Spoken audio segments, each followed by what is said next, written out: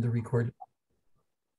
Great. Well, thank you very much, Kent, for the invitation again to present to students here and colleagues.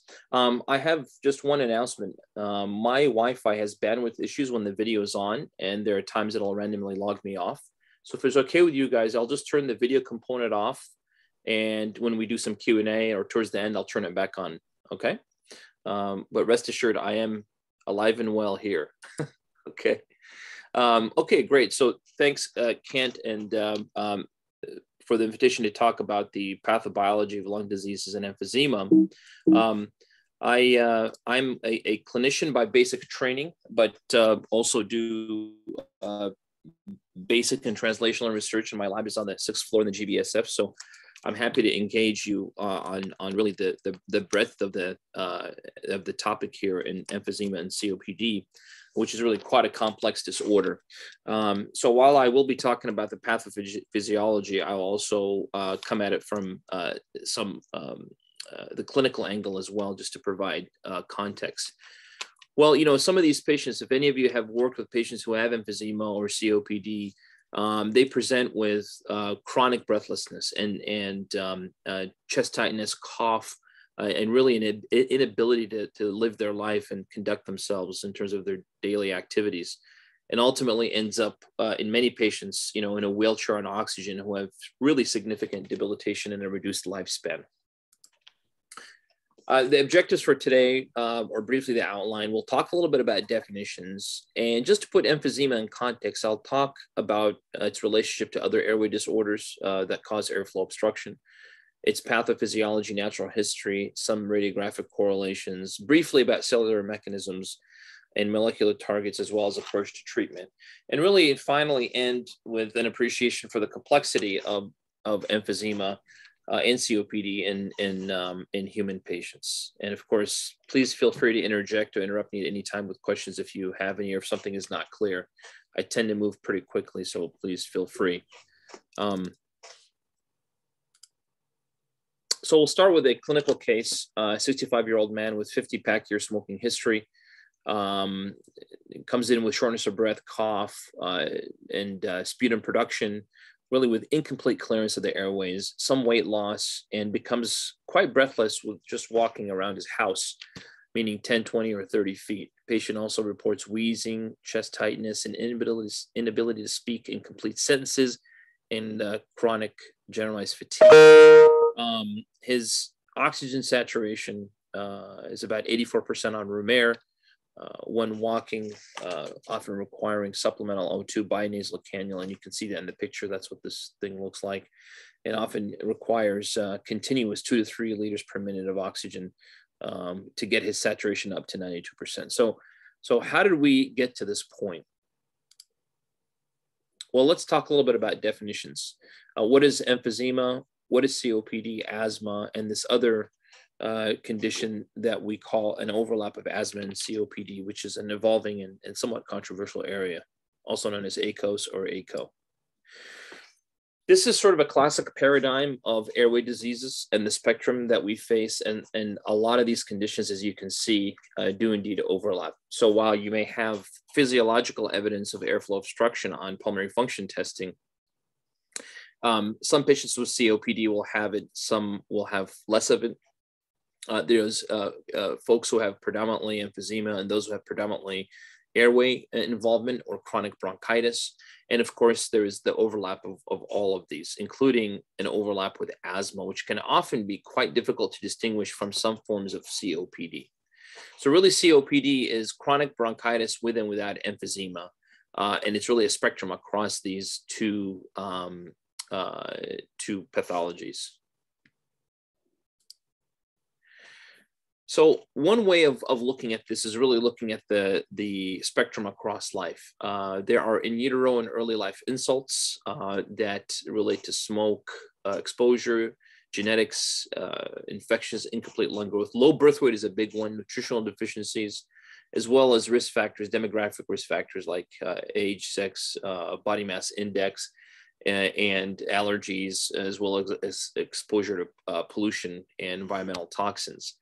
All of these, in one way or another, can lead to airflow obstruction, whether it's asthma or COPD. And of course, this overlap condition, which we won't get into too much. I'll just share a few slides to describe what it looks like clinically. But this is an important clinical condition because it can impact how you treat patients.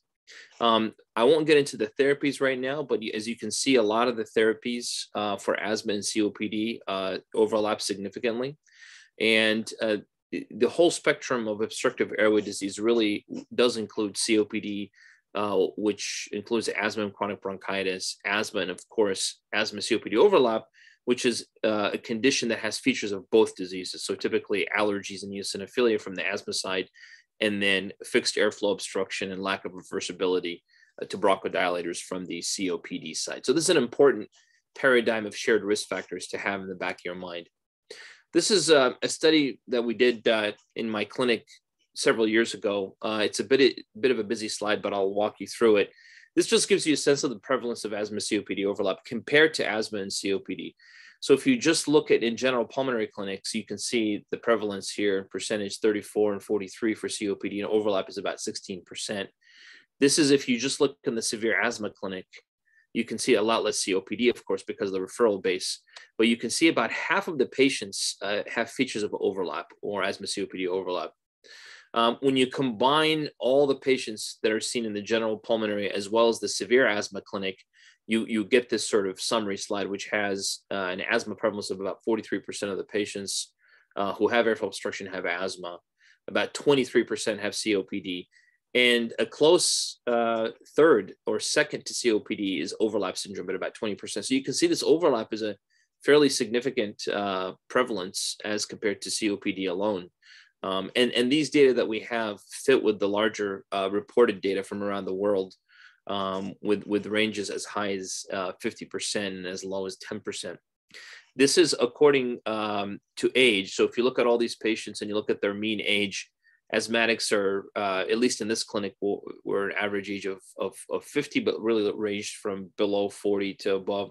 COPD is much older at 72 years. And look at overlap syndrome. They tend to be older than asthma, but younger than COPD. So it's a very interesting clinical cohort. And this is also consistent with the other groups that have reported their data. And one of the key findings we had is that as the age increases, your risk of having overlap increases, meaning the prevalence of that condition increases. The exact reasons for this are not entirely clear. This is an area of investigation. So getting back to emphysema and what it really is, there's two basic definitions. There's the anatomical definition, which is characterized by distension of the air spaces related to the terminal bronchiole with airway wall destruction. Kent will tell you a lot about this, and he's an expert in lung pathology. And then there is the functional or clinical definition, where emphysema is characterized by obstructive lung disease that is defined by increased resistance to airflow. And you'll see some slides that I'll be sharing with you that illustrate that. This is just to remind you that the lung develops from the embryonic gut with a lung bud, and through a pulmonary development process develops ultimately the alveolar air spaces. And this goes from the proximal larger airways down to the bronchi, bronchioles, and then eventually respiratory bronchioles and air sacs. And this really occurs over several months period in development. Looking at it in a more simplified manner, you can see that that there are a total of 23 iterations of the airways. And where it gets very important is when you get into what's called the transitional zones, which is small airways, meaning anything less than 2 millimeters or less. And here you have the respiratory bronchioles, alveolar ducts, and alveolar sacs. And the reason this is important is, of course, without the alveoli, you don't have gas exchange. So there really is no gas exchange with CO2 and O2 until you get beyond the terminal bronchioles at about iteration 17 and up to 23. So that's an important thing to be aware of and keep in mind. Looking at the alveolar microanatomy or histopathological anatomy, the alveolar capillary bed is really composed of one cell thick components that are composed of what are called the type 1 and type 2 alveolar pneumocytes or epithelial cells. You can see that in the images here. This is the type 1, which tends to be flat, type 2, which tends to be more cuboidal. Can you guys see my cursor okay? Yeah. Type 1 lines the alveolar wall and it butts next to the endothelial cells of the capillary bed. And it has what's called a fried egg morphology. You can see it's quite flat here and secretes a bunch of different proteins and has very important permeability functions. Type 2, which is this type here, and you can see it here, is cuboidal in shape, and it's distinguished by what are called lamellar bodies, which produce a tremendous amount of the surfactant protein volume that we need to maintain patency of our alveoli and airways. And it's a major synthetic factory that's responsible for epithelial repair. And it's really all these structures, including the diminishing of the capillary bed, that's destroyed in emphysema. So aerospace enlargement can be simple non-pathologic types, such that's acquired with atelectasis, or just collapse of lung subsegments due to loss of lung volume if you have a mucus plug, or just don't take a deep enough breath. Then there is, of course, what's happening in emphysema, which has both proximal and more distal features, which we'll take a look at, including central-labular and pan-acinar or pan-lobular emphysema, which are the two distinct types. Charles, you have a question or just scratching your neck? Okay. So let's talk a little bit about the pathogenesis, and then I'll walk you through and then come back to this later in the slides. There's been several different streams of data that have shown that there are multiple events that lead to the pathogenesis that lead to the clinical findings, the pathological clinical findings of COPD and emphysema. Protease antiprotease balance is a big one. Elastase-induced emphysema. So you have an imbalance of these enzymatic functions. And of course, we have genetic deficiencies such as alpha-1 antitrypsin deficiency. We see this clinically. And patients who are severe enough are actually treated with supplemental enzyme. Smoke-induced injury, redox imbalance, an imbalance in cell regeneration and apoptosis, vascular bed damage and increased permeability, epithelial cell injury and loss of integrity, as well as hypermucus secretion, and of course, a dysfunctional immune response. And I'll be showing you slides about most of these as we go throughout. So it's a complex series of events that lead to the gross pathology that we see. So this is some of the simplified mechanisms of airflow obstruction in COPD.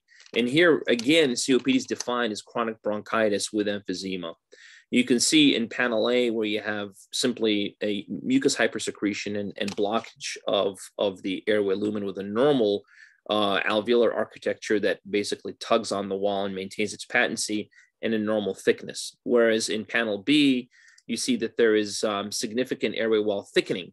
As compared to here, you can see that this is almost a doubling of that thickness. And these two together really result in the clinical manifestation of chronic bronchitis, okay, and mucus hypersecretion and cough. Emphysema, you can see these little orange attachments here. Emphysema is really the loss of these attachments. And what happens is when you lose the alveolar, when you get alveolar destruction and airspace destruction and you lose the connections, then the airway becomes very floppy and is more amenable to close, and that's called dynamic airway collapse.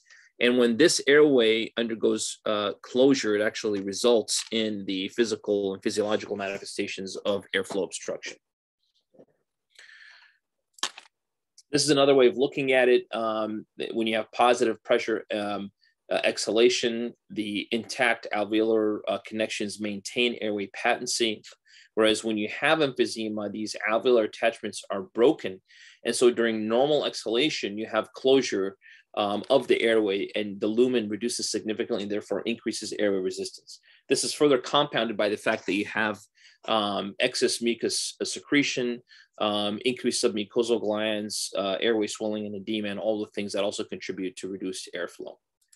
Now, what this results in terms of physiology, is what's called terminal coving. So this right here, the top line, it looks like almost like an eggshell. This is normal exhalations, forced exhalation. So the patient here breathes to full lung capacity, forcibly expires the air, and once it reaches this point, it starts to come down with this particular morphology.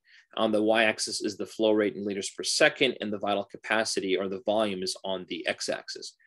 So what happens in COPD, you get this early closure of the airways, and flow is cut off at about 2 liters lower or even more. And you can see now that there's what's called the terminal coving pattern. And it's really the difference here that in blue, which is the surface area that's lost, is what correlates to the degree and severity of airflow obstruction. And again, this is due to what I showed you in the previous slide. When you have early airway closure, you're unable to fully exhale. And as a result of this, you lose all of this volume that it gets stuck in your lung. And then that leads to air trapping and hyperinflation. This is another way of looking at it. When you give a bronchodilator, you can actually get some enhancement. That's what the blue line is, by causing airway smooth muscle relaxation and opening up of those airways. So you get some recovery here. But this is an example from one of my patients, and you can see how severe this really is. And this patient, despite getting a bronchodilator, has really hardly any improvement. And this, again, like the previous one, if you can see my arrowhead, there should be a nice curve here. And all of that is lost, and it's all scooped out here, showing the terminal coving of the expectoralium, which shows significant early airway closure and airflow obstruction, resulting in a loss of this expired volume. Any questions about this? It's a really critical physiology to appreciate. A little bit about the natural history of the disease. Again, FEV1 is, think of it almost like the blood pressure of the lung. What FEV1 is during that first second of exhalation. It's the forced expiratory volume in that first second. That is a critical parameter that tells us how well your lung function is, and even correlates to survival and mortality, even in healthy patients. So this FEV1 is really what's used on the y-axis to judge what happens over decades of life. So you have normal lung growth here, and the normal lung, there is a little bit of decline in lung function with age. That's normal. An average smoker has a more rapid decline in lung function. So you can see at any given age, for example, at age 50, a smoker would have 3.5 versus a normal person would have maybe 3.9 liters in lung function. But you look at someone who's a heavy smoker that is highly susceptible, you can see that there's a very rapid decline in FEV1 over decades of life. So by the time they're 50, the heavy smoker will be down to 2.5 liters, whereas a normal patient is almost, at 3.9. So a huge, significant change and loss in lung volume. Now, what happens right around this point, graphically, if you quit smoking, this angle or the degree of decline in lung function slows down a little bit. You'll never quite come back to normal, but it'll be something more parallel to a less heavy or more average smoker. And so instead of having this rate of decline, your rate of decline slows down a little bit. So there's definitely preservation of lung function when you quit smoking. This is what's called the Global Initiative on COPD, or obstructive lung diseases, or GOLD. This is the criteria that's used both for research studies as well as clinical management of patients. And this is really based on the FEV1 to FVC ratio. And I didn't really talk about this, but the FEV1 to FVC ratio gives you the degree of airflow obstruction, meaning that the lower this number is in this third column here, the more airflow obstruction you have. So this is based on stages 1 through 4. The higher the stage, the greater the severity of your airflow obstruction. Now, the severity is not judged based on the ratio. It's actually based on the FEV1. As I showed you earlier, I explained why FEV1 is important.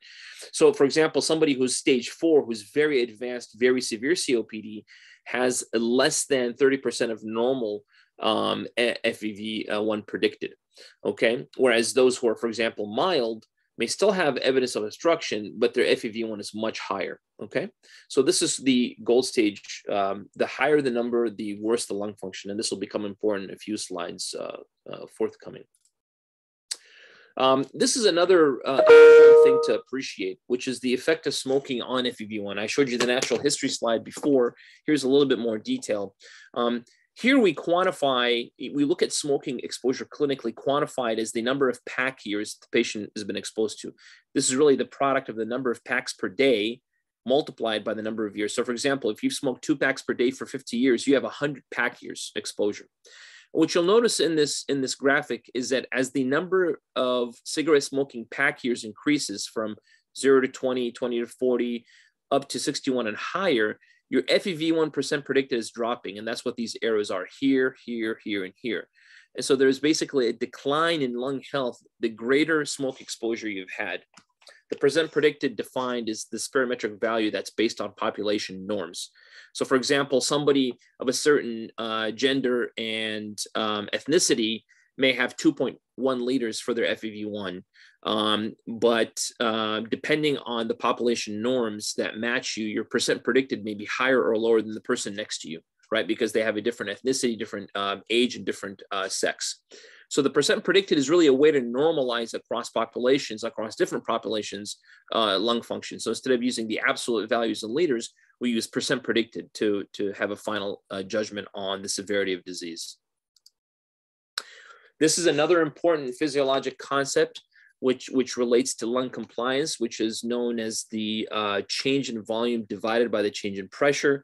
Here's the volume on the y-axis, the pressure on the x-axis. And this is normal lung compliance, right? As you increase pressure, you get an increase in lung volume until you reach what's called total lung capacity, or TLC. When you have lung fibrosis, you have scarring in the lung, and so you need a lot more pressure to get a certain volume. And so this is known to have a low compliance, right? COPD is very interesting and very different. It's on the other end of the spectrum. And because you've lost those connections, those tendrils, those alveolar connections that hold the airway open, you basically don't have enough lung elasticity because you have less lung tissue to cause it to have normal elastic recoil that brings it down to the normal physiological line. So what happens here, you basically have a lower proclivity for the lung to want to collapse in on itself. And therefore, it's much easier to expand the lung when you give a certain volume, certain pressure, excuse me. So on a mechanical ventilator, I can give a very low pressure and get a very high volume from this patient. Whereas if they had lung fibrosis, I'd be, 2 to 3 to 4-fold below that. Okay, so this concept of compliance is really important. In other words, if you have emphysema, you have a highly compliant but lower elastic lung. So reduced elasticity correlates with higher lung compliance. And this really has implications for airway function and how to manage these patients. And again, this all derives from the pathologic lesion of emphysema. What does this look like clinically? Well, this is a chest x-ray. This is a very abnormal chest x-ray. And what you see here is that there's what's called hyperinflation. Now, the diaphragm should be right about here, and the heart should be over here. But you can see this massive hyperinflation and trapping of the air that's causing the chest to look very big. In fact, we call it barrel chest because it looks like a barrel. And what you see here is the rib spaces are enlarged. These are the ribs with big spaces in between them. The heart looks vertical. The diaphragms are flattened. And there's hyperlucency of the lungs on x-rays, you can see here. Now, if you look very carefully, you can see that this patient has areas of bullous emphysema as well, which I'll show you in forthcoming slides. So this is a very abnormal lung. And if you knew nothing about a patient and simply saw this x-ray, you would immediately conclude that they, have COPD and emphysema most likely.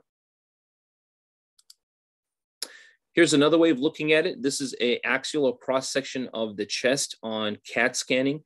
This is what normal lungs look like. You can see the normal bronchovascular bundle right here. This is the right mainstem and left mainstem bronchi. And you can see that there's nice lung parenchymal tissue attenuation here in the light gray. When you look at severe emphysema, you can see significant destruction. You see all these black spaces here? That's just air, no lungs. So you can see a massive loss of lung architecture here compared to what a normal lung looks like. And this is here what's called a bullous. In Latin, bullous means bubble, which basically is trapped air inside the lung. There is still visceral pleura here, but this is a very, very big hole that basically started as one of these tiny holes and just got bigger over time. So pretty dramatic. Now, a little bit more about the airway anatomy. You recall from the airway iteration tree I showed you earlier. This is what happens once you reach the terminal bronchus and you enter the transitional zone that then gets into the gas exchange region. So the terminal bronchiole leads to what's called the respiratory bronchioles here, which have a little bit of alveolar budding development, but it's really not until you get to the alveolar ducts that a gas exchange begins, and certainly in the alveolar sacs, which has the alveolar and capillary unit that I showed you earlier. So really, central lobular emphysema begins in the first order, which is in the respiratory bronchioles, and pan-acinar or panlobular emphysema really involves all the respiratory spaces, right, from here on down, as you'll see shortly. So these are really the two types of emphysema pathologically. Here you can see the normal terminal bronchus and respiratory bronchioles, as well as air sacs here. With central lobular emphysema, you can see dilation. You see the difference between this image and this image, a dilation of the respiratory bronchioles. You can also see that here, dilation of the respiratory bronchioles. And then in what's known as pan-acinar, also known as panlobular emphysema, you not only get involvement of the respiratory bronchioles here, but you can see there's significant destruction of the alveolar ducts and alveolar spaces here, which correlates to this region here, okay? So this is just another redrawing of the figure I showed you earlier. And you can see that the damage is here with central alveolar emphysema, whereas in pan-acinar, it's a little bit more distal, okay? This is a gross pathology of what a normal lung looks like, and emphysema in the upper lobes. You can see the dotted red line here. There is significant big holes that correlate to that CT scan I showed you earlier. These are big emphysematous lesions. You can see that really all throughout here, but in particular in the upper lobes, and these are what we call bullae. Here's another sagittal section of what it looks like. This is central lobular emphysema, and you can see all of these dilated air spaces here. This is all involvement of the respiratory bronchioles here. You can see all of those airways. They should be like this, right? But now you see these big holes there. Pan-acinar or panlobular emphysema, this is an electron microscopy image. You can see that there is significant loss and destruction of the alveolar air spaces. You should not be seeing these little fine tendrils of lines. This is all destroyed spaces. You can see big black holes here, here, here, here. This is really microemphysema beginning. And this is a gross pathologic image of what a bullae looks like. It usually tends to be just inferior to the pleural lining. And you can see what there's normal healthy lung looks like this here, where I'm putting my cursor. And these are areas of emphysematous lesions. Right here is central lobular, and right here is subpleural bullous emphysema. So these are all gross pathological examples from real patients. Now, I want to show you a video here that is from a very interesting paper by a group at Vancouver, BC, where they took micro CTs of sections of lung from patients, and they looked at both what a normal lung looks like versus that from a COPD emphysematous lung. And what you'll see in the first video is that the terminal bronchiole starts here. You see that right here where my cursor is? And as you move through the lung, that basically branches into two respiratory bronchioles. And then you can see all of the normal, healthy surrounding alveolar air spaces around. In video 2 is an emphysematous lung. And you'll see that the terminal bronchiole starts here, and then basically gets closed off right there, if you can see my cursor. And then basically there's a little bit of an opening, and then it opens up into these large emphysematous air spaces below. Okay? So I'll play the video again so you can get an appreciation for it. Again, video number 1 is a normal lung. This is a terminal bronchiole coming down, opening up into two branches of respiratory bronchioles here, again, with nice distal open air spaces and normal alveolar anatomy. Video 2 starts with a COPD patient. Here's a terminal bronchus going all the way out, and then there, closure right here. And then it opens up a little bit later into these very pathologic and destroyed emphysematous air spaces. So I hope you can appreciate the differences between what a normal and emphysematous lung looks like with this video. A little bit about some of the immunology involved. This is a busy slide, but just to emphasize a few points. Cigarette smoke exposure and damage really begins at the level of the epithelium, activating dendritic cells and macrophages, which then recruit B cells and T cells. And then also there is parallel damage that's happening to the resident structural cells in the airway, not just the alveoli, but also the airway epithelial cells, the fibroblasts, and airway smooth muscle cells, which causes airway hyperresponsiveness, hypercontraction of the airway smooth muscle cells, and fibrosis developing. And finally, the third component of it is mucus hypersecretion. Both goblet cell metaplasia as well as the subepithelial acinar glands become enlarged and secrete more mucus. So it's really an imbalance, an immune imbalance, as well as structural damage and imbalance in the proteases that then themselves cause further damage or breakdown of that alveolar capillary bed. And this is just a nice cartoon, a little bit dramatic, just to remind us that when the mucus fills the airway, it will literally look just like this. When we go inside and bronchoscope patients, we will go into a major airway. So this is the trachea. Well, this is an airway, a bronchus, and this is a bronchial. But even gross pathologically, it has a similar appearance. You will go into an airway bronchoscopically and see the entire airway plugged with mucus. And we can spend hours sucking out mucus with the bronchoscope to open up these airways, and it just keeps coming. And you can see this really significant hypersecretions, and it looks just like this. And this has caused a lot of problems for patients and contributes to their symptoms. This is a little bit more histopath, showing what a normal airway looks like. You can see nice thin epithelium, subepithelial space with airway smooth muscles, normal alveolar connections. Panel B shows small airway from a patient with COPD that has mucus in the lumen. This is what that mucus looks like. And then acute inflammation. You can see there's a lot of peri-airway neutrophilia here with thickening of the wall, and again, mucus in the lumen. And then chronic inflammation, again, you see thickening of the epithelium, inflammatory cells really all around the airway. And you can see the significant narrowing of that lumen here and here and here as compared to a nice open, healthy airway.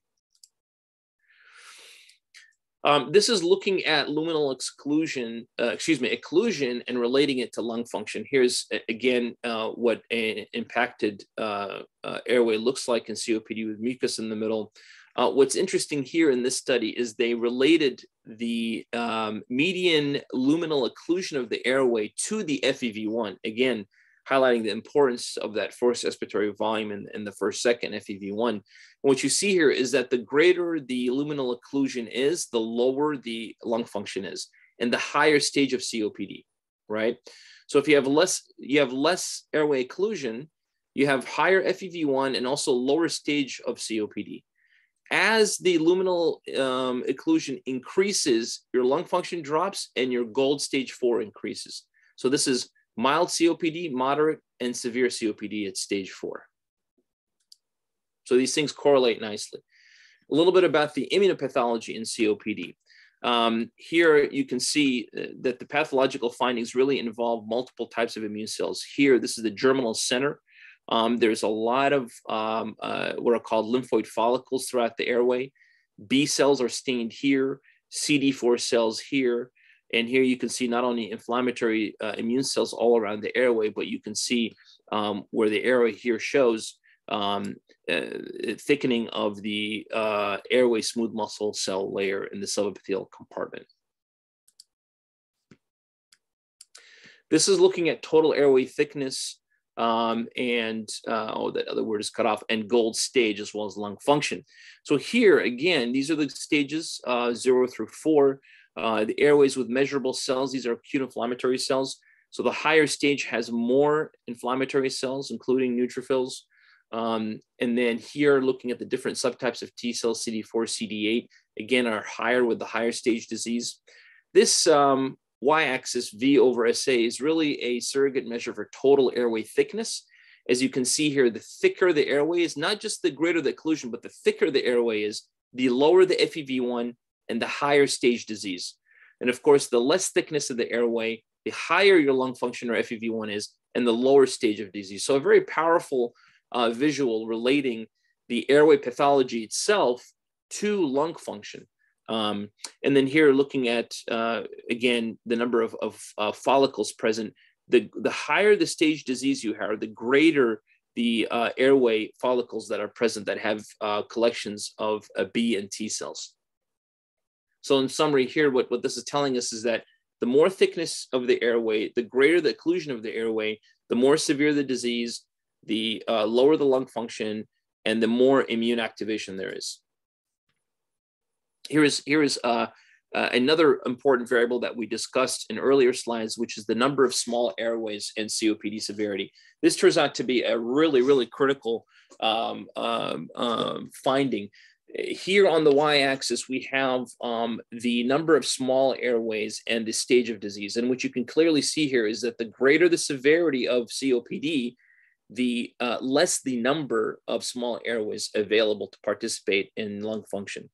This is a histogram showing by airway generation, the number of airways per generation, the number of small airways. And what you can see here, the small airways are essentially the purple and the green. The control or healthy lung is the blue line.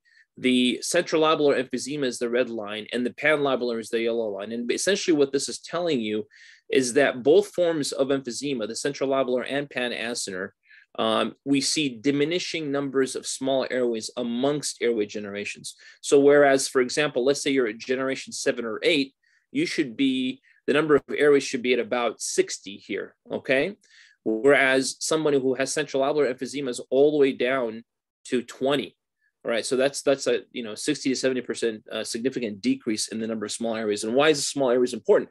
If you don't have small airways, you're going to have more collapse of the lung. You have more lung destruction, greater lung compliance, and therefore more symptoms because you just can't get the air out. All that air gets stuck inside the lung, and you get air trapping. Does that make sense? Yeah. So a little bit about the pro-inflammatory cytokine network in COPD. So I mentioned the cellular network in a couple of slides before that. Here you can see that there's a barrage of cytokines that are active and growth factors from FGF, TGF-beta, IL-4, IL-5, IL-13, but in particular, the Th1 and Th17 axis, IL-6, IL-1 beta, TNF-alpha, IL-17, all of these are involved in recruiting not just neutrophils, but monocytes, and the B and the T cells I mentioned earlier. And all these growth factors result in airway fibrosis and thickening, of course, alveolar destruction with the proteases that we mentioned that come predominantly from neutrophils, and of course, the mucus hypersecretion that we see. So this is another way of looking at a connection between the cellular pathologies and the cytokine networks that are involved in the disease. Here's another way of looking at it. Just to illustrate, again, we don't have to get into the details, but you have a connection between the epithelium, T cells, and the resident cells that, again, result in emphysema, mucus hypersecretion, and small airway remodeling. In terms of what are we doing for these patients? Well, these patients require a complex litany of interventions. And if their exacerbations continue, they'll eventually have respiratory failure and die. But smoking cessation is number one as a supplemental oxygen if they qualify. These are the only two things that we know that, the only two interventions that reduce mortality in COPD. Of course, disease management with inhalers and pulmonary rehabilitation are very, very important. As you can see, as your FEV1 drops, your symptoms increase, and all these interventions become important. Here's another way of looking at it. This is an alphabet soup of the different beta inhaled bronchodilators, the beta agonists and the muscarinic antagonists, inhaled corticosteroids. So you can see here, as your risk is low and your lung function is high, what we recommend is smoking cessation, of course, and exercise, vaccination. As your disease progresses and your lung function declines and your symptoms increase, we have to start adding these inhalers. By about the third stage, we're adding inhaled corticosteroids. And of course, we have the phosphodiesterase inhibitors, which reduce exacerbations, lung volume reduction surgery, and eventually mechanical ventilation. Here's another way of looking at it. I like this graph because it relates a lot of information, which is the FEV1 on the y-axis and the time on the x-axis. You can see here that over the natural history of the disease, as your lung function is declining, you're requiring more and more therapies. And here what's happening is this little loop is really important, because every time you have an exacerbation, you have a decline in FEV1 that is permanent. Meaning if you exacerbate and you end up in the emergency department or in the hospital, you have a permanent loss of lung function that's accelerated that you cannot regain. Okay, despite all of these, therapies with bronchodilators, steroids, antibiotics, oxygen therapy, mucoactive agents, antitussives, and even these inhibitors, once patients are exacerbating, you're going to have a rapid decline that leads ultimately to death.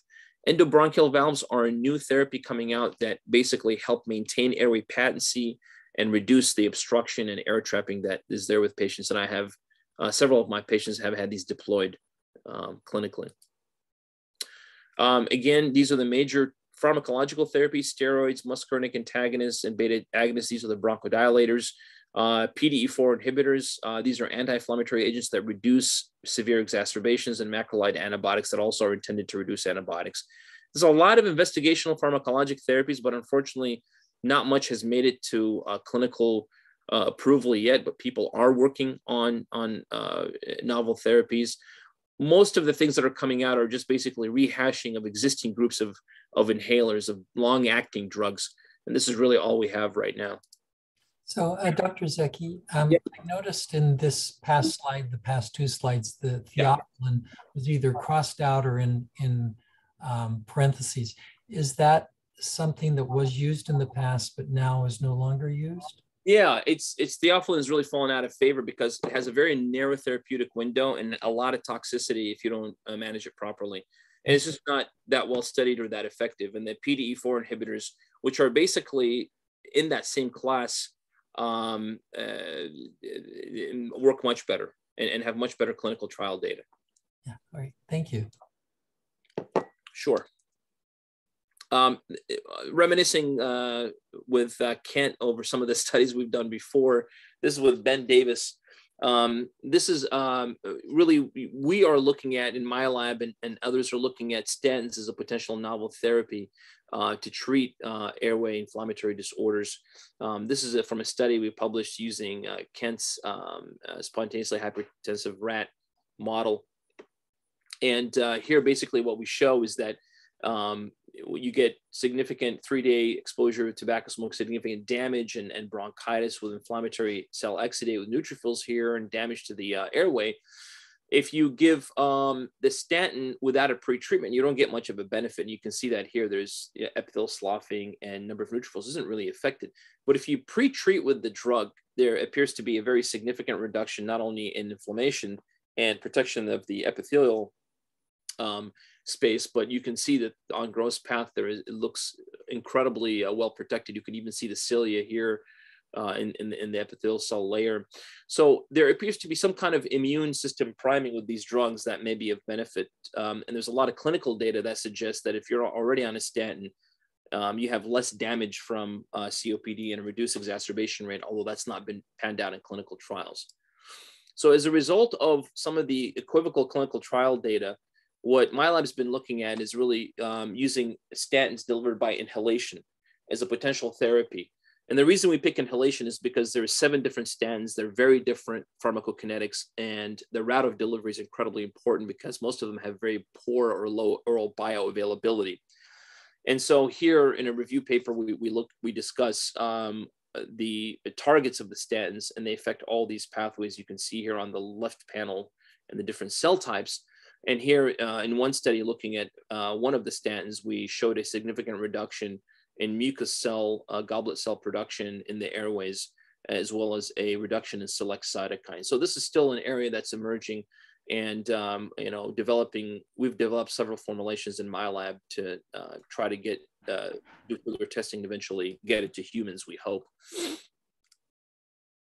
So I want to finish up with a couple of slides here just to give you a sense that emphysema isn't just happening locally in the lung and that's it, you can go home. This is a very complex, chronic, multi-system disorder. And these are some of the most difficult patients to treat clinically. And you can see from this slide that there is involvement of almost every organ, the liver, your gut, microbiota, in particular cardiovascular disease. Most patients end up dying from cardiovascular events. It causes anxiety, depression, a change in brain function, a skeletal muscle dysfunction. And you can see here on the right panel, a cartoon of a summary of all the things we've discussed in terms of what's happening with the inflammatory cell influx. And the airway lumen, you can see that there is so many exposures from nicotine, microbes, LPS, carcinogens, products of combustion, particulate matter, allergy. All these things are coming together to result in some of these things. And in the airway wall, in this middle panel, you can see that there's a litany of cytokine, protease, and airway resident cell and immune cell changes that are all conspiring to give us the clinical findings that we see in this disease. So back to this case. This is the same question. Yeah, sure. Please go ahead. If you're talking, I can't hear you. I think you're muted. Yeah, going back to your slide on the therapeutic use of statins. Yeah. When you did your paper in 2011 or 12 with Dr. Pinkerton, you had not had any upregulation of the Rho and the RAS GTPase when you did the analysis. Is there anything new to suggest that that's now verifiable? Or what I should say is, why is there a reason? Have you found out why there wasn't an upregulation of the Rho and the RAS? Yeah, so because I'm thinking since you're saying that once there is level of chronicity, once there's a level of advancement of the illness, there's no actual remodeling. Is like you can't go back after it has been remodeled. So I'm thinking that if you can have some type of upregulation of the Rho and the RAS pathway, then perhaps that can change dynamics of the alveoli that have been destroyed. Yeah, I mean, it's a complex issue. One caveat is that the measurement of Rho and RAC GTPase is not, it's quite complex. It's not trivial. We have another paper we published in the Journal of Immunology where we do very careful Western blots of the what are called prenylated and unprenylated RAS GTPases. And so what we measured really may have missed the critical time point where those prenyltransferases are moving and changing, and they really transmigrate from the cytosolic to the membrane, both plasma membrane as well as endomembranes. And so that may or may not be playing a role. There are different cell types that have different GTPases that are all doing different things at the same time.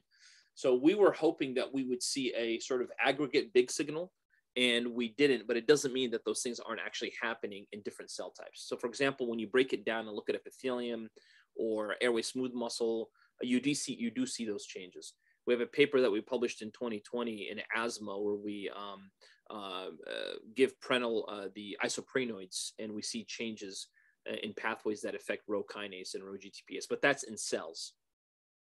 So I don't know, Curtis, that answered your question. Yeah, thank you. Thank you. Sure. So just to finish up here, back to this patient, you know, how did we get here? I think a lot of what I've discussed hopefully illuminates how this poor patient got to the state that he's in, and many patients like him.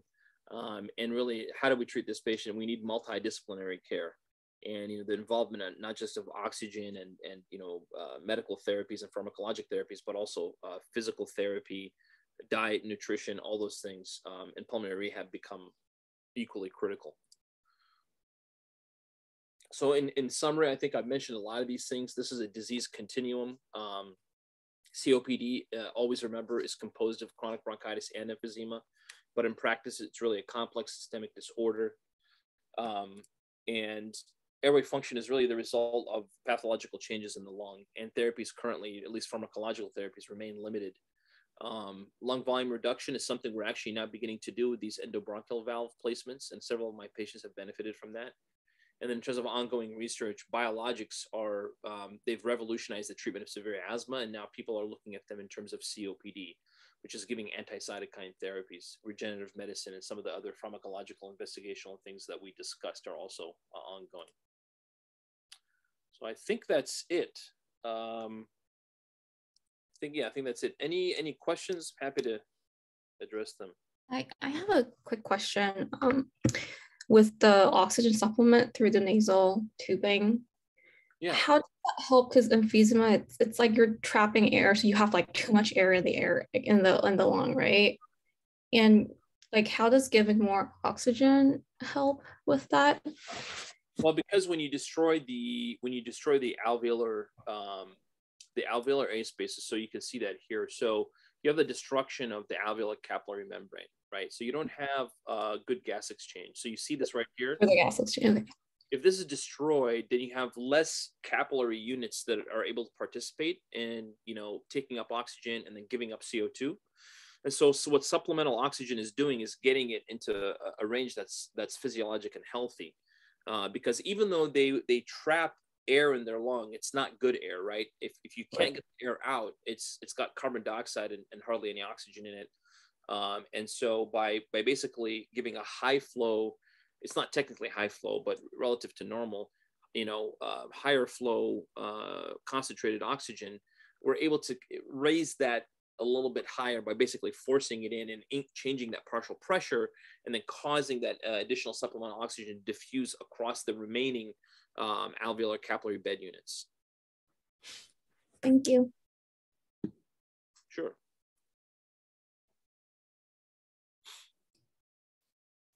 Any other questions for Dr. Zeki? Well, thank you very much for the presentation. Fascinating disease. Hope none of us get it. Yeah, right. That's right. Yeah, I see a lot of COPD patients in my VA clinic, and it can be very difficult for some of these patients. They struggle a lot. Absolutely. We need more research. All right.